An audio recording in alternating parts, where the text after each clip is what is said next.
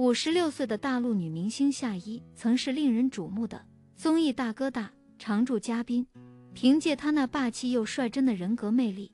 赢得了无数粉丝们的热爱。然而，这位在演艺圈活跃了整整18年的老将，最近在接受年代新闻聚焦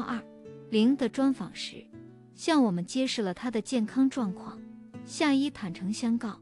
由于小时候要练功夫，导致肩膀经常出现习惯性脱臼的情况，长此以往造成了旋转肌破裂，这种病痛为他的生活增添了许多困扰。夏依诞生在繁华的魔都上海的一个戏曲大家庭里，家庭成员都是京剧界的知名人物。23岁那年，他勇敢地踏足宝岛台湾，开始了他的演艺生涯，并在张飞主持的综艺大哥大中一炮走红。然而，随着时间的推移，他渐渐淡出了公众视线。在这次的节目中，夏依透露，由于从小练习耍花枪，导致右肩脱臼，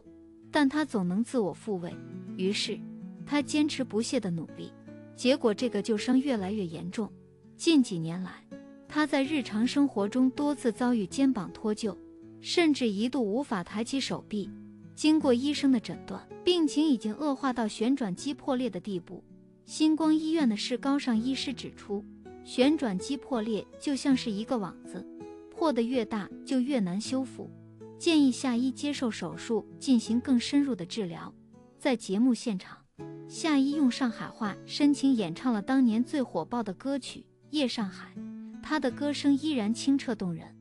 耍花枪的技艺也丝毫不逊色于当年。备受争议的演员夏依，将心中的不满和委屈全都发泄到了倪敏然身上。他咄咄逼人地要求倪敏然给他一个合理的解释，并且不断地给他施压。倪敏然在轻生前突然消失了一段时间，这引发了公众的各种猜测和质疑，而夏依也因此成为了众矢之的。身为曾经把他捧红的综艺大哥，张飞甚至毫不留情地在媒体面前指责夏依，直截了当地指出倪敏然的失踪肯定与他有着千丝万缕的联系。他甚至大声疾呼，要求夏依不要再躲藏，必须勇敢站出来承担责任。张飞在娱乐圈的地位无人不知，他的这番言论无疑是给夏依判了死刑，让他成为了大众眼中导致倪敏然失踪的元凶。然而，事实却是，在倪敏然失踪之前，他曾公开向媒体诉说了他们之间的恩怨情仇。他表示，夏依最初并不愿意与他正式确定恋爱关系，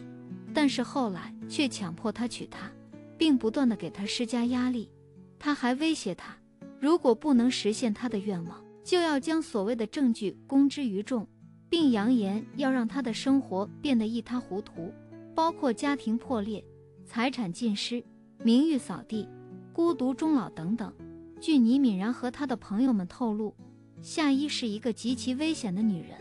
尽管她才华横溢，但性格冷酷古怪。据悉，她曾经逼迫倪敏然伤害自己，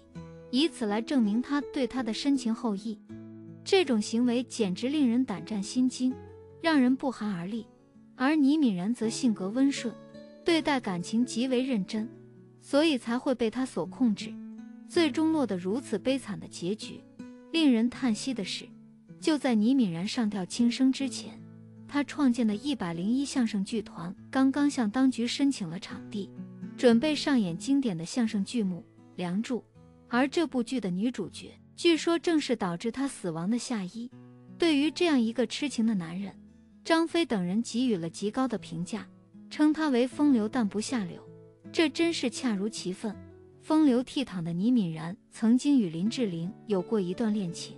为了保护她，他甚至不惜与他人发生冲突，足见他的痴情程度之深。然而，一位综艺界的巨头竟然选择了这样一种极端的方式离开这个世界，实在令人难以置信。他那种极度痴情且软弱的性格，或许就是导致他过于看重感情，最后陷入绝境，无法自拔的原因吧。这种悄无声息的离去，留给我们的只有无尽的遗憾。倪敏然曾经经历过2次婚姻，第一任妻子是当时红透半边天的女明星林飞。歌手林飞美艳动人，因此倪敏然对他一见钟情，并与他喜结连理，举行了一场浪漫的西式婚礼。婚后，林妃为倪敏然生下了一个英俊帅气的儿子小亨利。可惜好景不长，没过多久，两人的感情便出现了裂痕，最终以离婚告终。后来，倪敏然又爱上了女演员冯宝宝，并对她展开了热烈的追求。据传闻，两人曾经有过一段感情纠葛，只不过并未公开罢了。当被问及与倪敏然的过去时，冯宝宝并没有给予否认。后来在接受媒体采访时，他仍然对倪敏然充满了理解和敬仰，称赞他是一个才华横溢的人，希望外界能够用更加宽容的态度去看待他，尊重他的个人意愿。在经历了与冯宝宝那动人而又短暂的爱情之后，倪敏然终于找到了那个能与其相守数十年、如胶似漆的真命天女，他的第二任妻子李丽华。这位曾经在台湾娱乐圈红透半边天的女星，在与倪敏然热恋9载后步入婚姻殿堂，两人的婚姻生活持续了近20个春秋。婚后的李丽华毅然决定退出舞台，甘愿做倪敏然背后的女人，全心全意地照顾家庭，默默无闻地为丈夫加油打气。当倪敏然在商场上屡次遭遇挫折，起起伏伏之时，她始终坚定地站在他身旁，与他共同面对风风雨雨，携手度过每一个难关。正因为如此，在倪敏然生前所著的作品中，对自己妻子的贤惠善良赞不绝口，毫不吝啬赞美之词。倪敏然甚至形容李丽华的温柔让人毛骨悚然，他们夫妻俩几乎从未发生过争吵。对于这段感情，倪敏然也毫不掩饰，坦诚表示外面的女人只是一时的新鲜感，就算是山珍海味也比不过自家的咸菜肉脯。他深知自己对妻子的真实，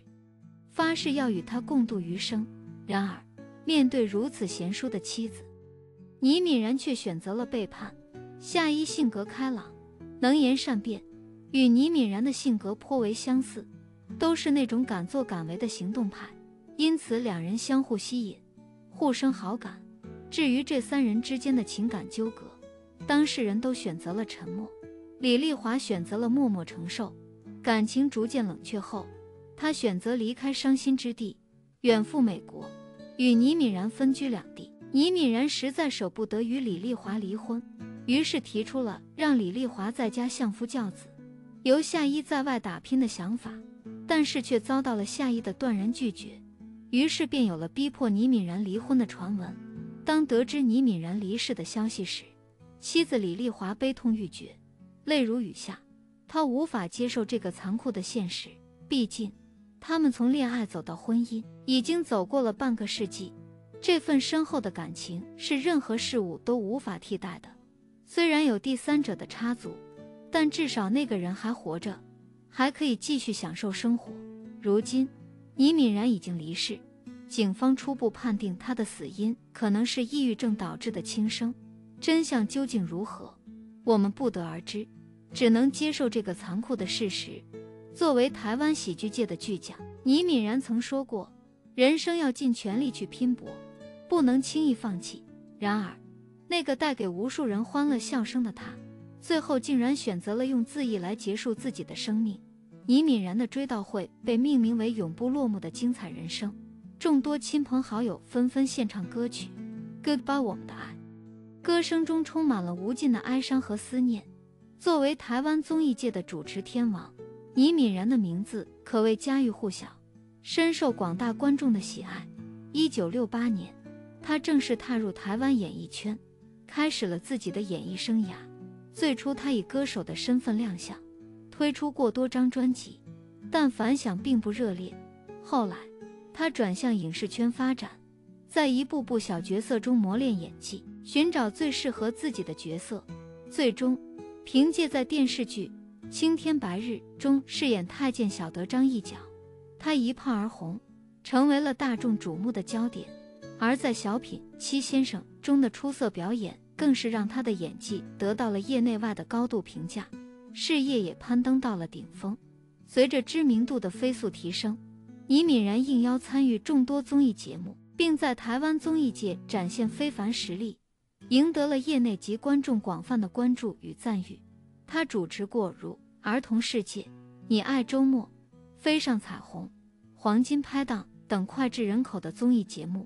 每一部都创下了惊人的收视率和良好口碑，深受广大观众喜爱。这些节目也使他与张菲等知名人士建立了深厚的友情，成为了无话不谈的知己好友。然而，倪敏然的突然离世对于张菲而言无疑是沉重的打击。他黯然神伤地感慨道：“我从倪敏然的身上看到了一个艺人一生的缩影，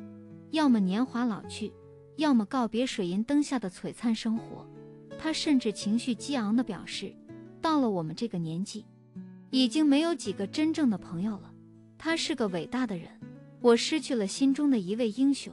倪敏然不仅人缘极佳，才华横溢，更在舞台剧领域取得了令人瞩目的成就。2000年，他有幸参演了赖声川导演的舞台剧《千禧夜》，我们说相声，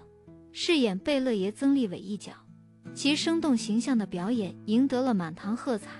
演出堪称完美。2002年，他又出版了个人首部文字著作《其实你看到的是我的背影》。2004年，他再次参演舞台剧《大宅门都没有》，并随后在台湾开启了亚洲巡回演出之旅。同样在这部舞台剧中，他与夏一开始了首次合作。2004年，倪敏然与年仅11岁的儿子倪家生联手打造了《没大没小》相声专辑。他的艺术生涯虽然短暂却永恒，始终给人们带来欢乐笑声，因此被誉为喜剧大师。然而，谁能料到，这位喜剧演员竟以如此悲壮的方式，为自己的人生画上了句点。一代喜剧大师，人生就此以悲剧收尾。他用残酷的现实警醒我们，生命起伏不定，痛苦是恒久不变的话题，唯有学会与困境共处，保持豁达乐观的心态，才能拥抱幸福美满的人生。